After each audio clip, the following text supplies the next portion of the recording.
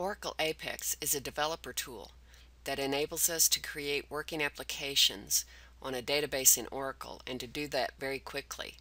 So in this video series for rapid application development, we will be using Apex 424. If you want to work along with the videos, there are scripts available that will be run in the first few videos that create tables and populate the tables with data. Now that we have tables in place, I'm going to go back to SQL scripts, and I'm going to upload a script that would create triggers. So I'm looking for the file name that says triggers, and I will upload that, and I will select that script, and I will say run now. I will check the results to verify that it ran without errors.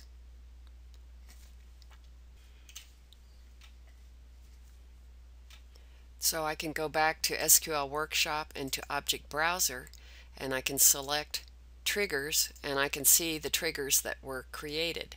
And these are all before insert with the BI in front of a table name. So for example, before inserting a new student record, I could look at the code that would run. And this little bit of code in a trigger is going to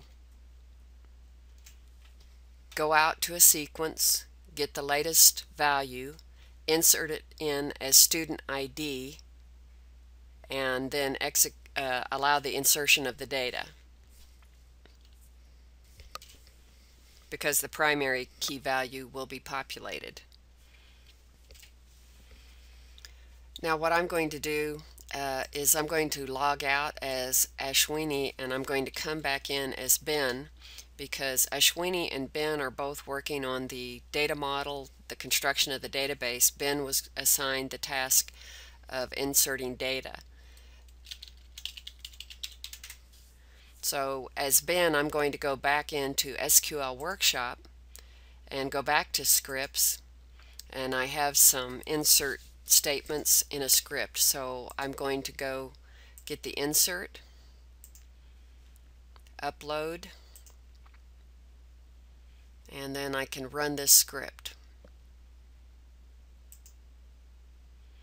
Run it now, and then I can check the results. And what I'm mainly concerned with is the fact that I have no errors. So when I come back to the Object Browser and look at the tables, I can click the Data tab now and see that I do have data.